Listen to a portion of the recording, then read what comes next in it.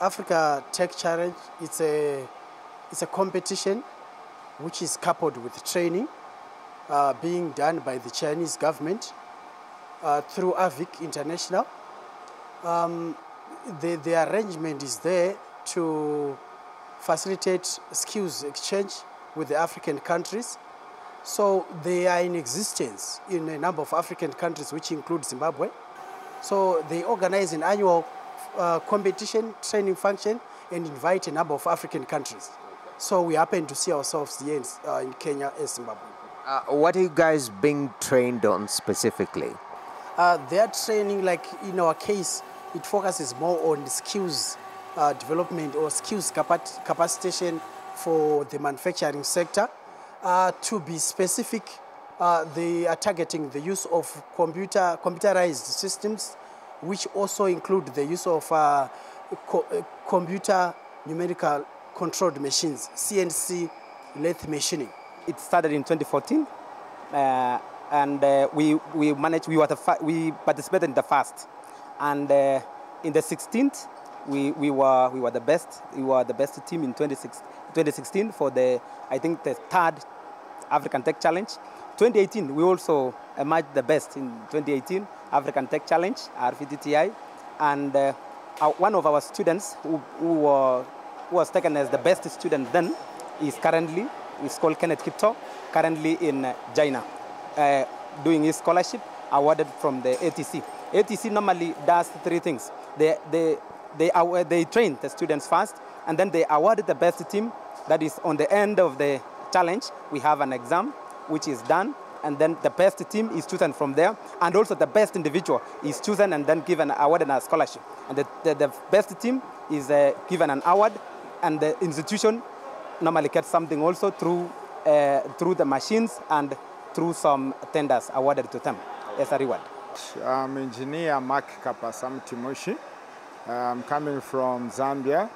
I'm a lecturer at Northern Technical College in Zambia. So the team I'm representing is basically the Zambian team. Thank you. Quite a heavy flag to fly in this competition. 8th edition of ATC. And so far, from a lecturer's perspective, because essentially you guys are molding students who are going into the workforce out there, what has been the impact of such a competition thus far in Zambia? Okay, first and foremostly, it's quite interesting.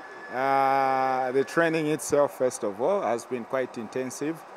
And for that, I can say every team that is participating in this competition is a winner. Because talking about it, of course, we have been equipped with a lot of knowledge and skill. And that is quite impressive. And of course, this opportunity makes it give us some more chance also. One, if in case we won, of course, it's going to provide the students with a lot of opportunities.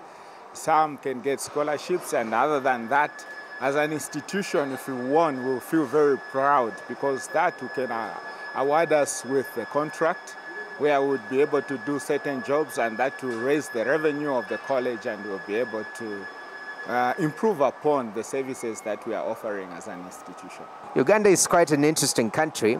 For you, in terms of manufacturing especially, because this particular competition is geared towards manufacturing, where are we as a country in Uganda, and what do you think this particular challenge can help solve that particular problem? I know we can't it can't be a one-time thing and then all of a sudden we change the country. But I want to first tell you that we came here without knowing a lot about the CNCs.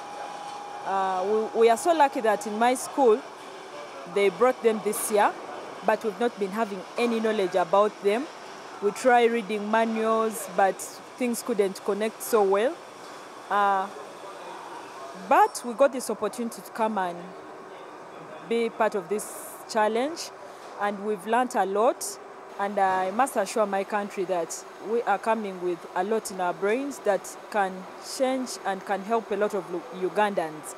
But nevertheless, I urge still the country to partake this, because in my country, production is not really as a lot as such.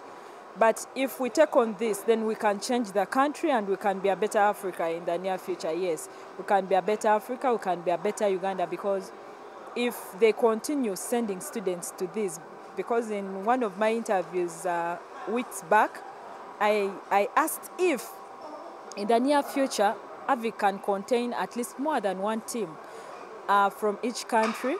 And then as time goes on, they even contain more than that. Like we can have even more than 5 teams from each country. We just pray that one time it will be like that. It will help a lot, because imagine we are just 4 people from Uganda. And then I feel like if like a given place needs us, how shall we divide ourselves if that place needs us every day and then another place needs us also another one? So if we have a very big number of people into this thing, then we can be a better Uganda. Looking at Zimbabwe as a country, why is this a necessary engagement? What does it mean for the Zimbabwe's manufacturing sector? This is going to be to have large bearing fruits in the process of reindustrialization of Zimbabwe. In what sense? If you look at the Africa Free Trade Area, it gives the opportunity for Zimbabwe to export products within the African region, but the major focus will be on the quality of products. So this kind of initiative will improve the skills development for human capital, and also to speak, the TVET development process is the backbone of industrialization of many economies, especially if we look at the global development trend. And also if we look at the 4th industrial development, which is a global initiative, we need to take our role as Africans. So this, at this extent of this kind of initiative by China to African countries, we see it as a positive development in building our manufacturing capacity as Africans. So far, where are we as a country from your assessment? Are we well positioned to be able to do all the necessary manufacturing within the borders of Kenya so that we can get that value from any value chain? Yes, as a country, I can position us, we are not partly, we are on the journey. We are not yet there, because what was missing first was a goodwill. We had not developed a culture where we can say made in Kenya is a satisfying product. Parts made in Kenya, we had not gotten that pride of saying, yes, this is made from our country and it can work. So the first thing we are doing here, we are trying to develop the human resource, the required skills, so that we can get that. So I think we are somewhere, because starting from the educational journey, like what is coming now, that is the CBZ on the way. In the tertiary level, we have the CPET, and the government has said that September is fully CPET admission. So I think we are positioned very well to develop our skills, our human resource, and then as a country now, we will position ourselves in a better place to do a lot of manufacturing. I feel from an academic perspective, there was sort of a revolution with, I can't call it glorification of university education, but it came with that. And over the past 20, 30 years, we saw sort of an erosion of skills-based training. And we went into intellect-based training, you know. I don't know whether it was similar in Zambia, because here I'm referencing Kenya. And there is now a push to get people back to skills training, TVET institutions. Is it a similar case in Zambia? Well, partially it is and partially not, but of course it's partially like that. You see what has been happening is with the modern student. The focus of the modern student is more focused on getting a profession where you easily get into the employment world. Because obviously their focus is that immediately they finish their training, they would want to get an income so that they can be able to support themselves. But with the trend that has taken place over time, of course, there's been a change, as we have seen. We are talking about now, employment comes in so many ways. It's not only that it has to be formal, you know. These guys, other than the skills that we are giving them, we are also training them to be entrepreneurs. And by being entrepreneurs, we mean that when they get the skill, they can be able to use that skill and then form maybe small companies, say SMEs. And when they start from those SMEs, they will be able to raise a lot of funds, and they can also become employers of other youth. Right now, the conversation on the continent is about Africa Continental Free Trade Agreement and area, and we're trying to manufacture and process our own raw products. What we produce in Uganda, value add in Uganda, and manufacturing comes in very handy in that process. What do you think the skills that you gain here will help the country in regards to expediting that process on the larger context? Number one, we are going to bridge that gap where we've been having graduates come to the field without any skills. Now, we are encouraging the graduates with hands-on skill. Number two is it will reduce on this thing of the country always hiring experts to come and be the ones to help in manufacturing, to always buy a lot of products from out. That makes it so expensive, and even for the local people to afford, it becomes so expensive, and then all of a sudden you find that the country is still economic, like the economy is not good at all. But now when we get involved as us, that means we cannot be as expensive as somebody they're going to hire from out. And then it will be easier for the country to take on this. For example, the country can make us like teach other people, you get. So instead of people always going like very far to learn these things, and then the country incurs in a lot of costs of paying them tuition and so on, we find that now that we have the knowledge, we can also help other people learn this at a cheaper cost. Just looking at the status quo, because for example, referencing Kenya as a country, we have a challenge of exporting raw materials and importing finished products. And it seems to be a challenge across the African continent. Maybe talk to us what this portends for the economy of Africa, especially just making sure that we are processing our own raw materials from where you said. Okay, thank you. It's a very good question.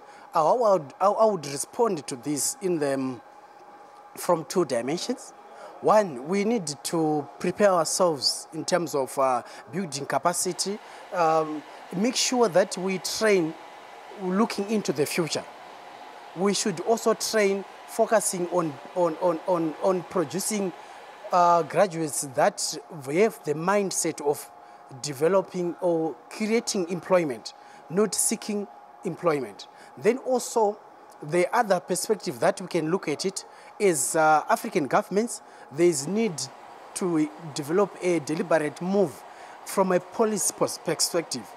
The policies that are led to the establishment of business enterprises, starting from the small enterprises. Because if we look at the big enterprise, like we talk of Toyota as an example, they started small. We talk of Ford Motor Industries that started as a small company.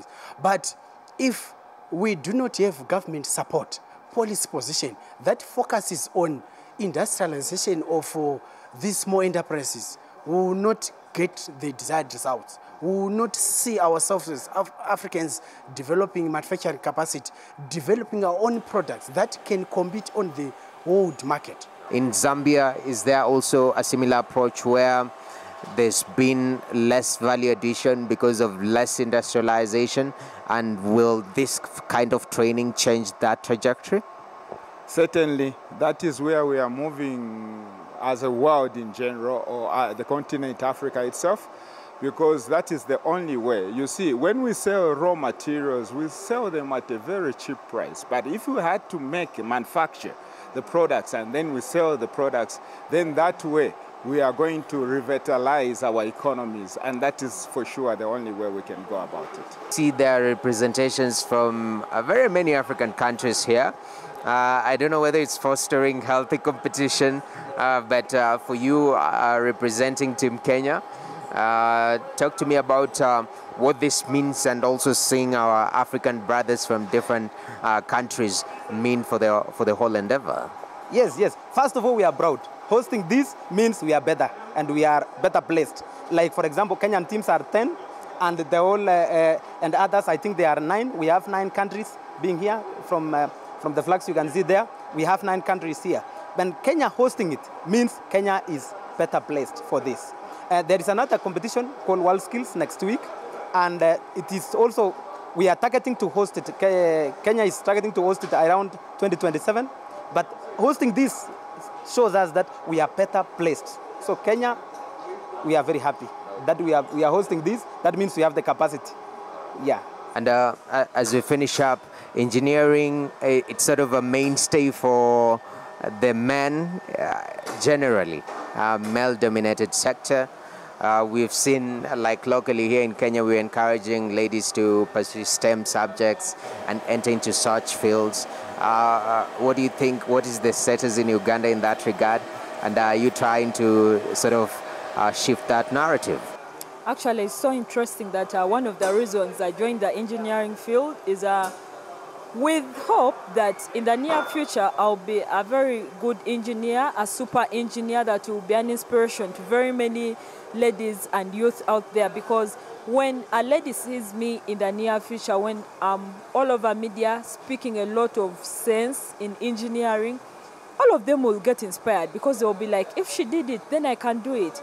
If she's just a lady, and the fact that I'm small-bodied, of course they'll describe me with my weight, they'll be like, that small girl. All that in her brain. So I feel like I can inspire a lot of ladies out there, and then ladies will stop this business of being desperate all over because they have to always get support from men. You get, but when you come in the field, you get to know that even you can do it. You as a lady, you can also do manufacturing. You as a lady, you can also be in engineering. Then you'll stop being desperate. Yes. Is Uganda winning this edition of ATC?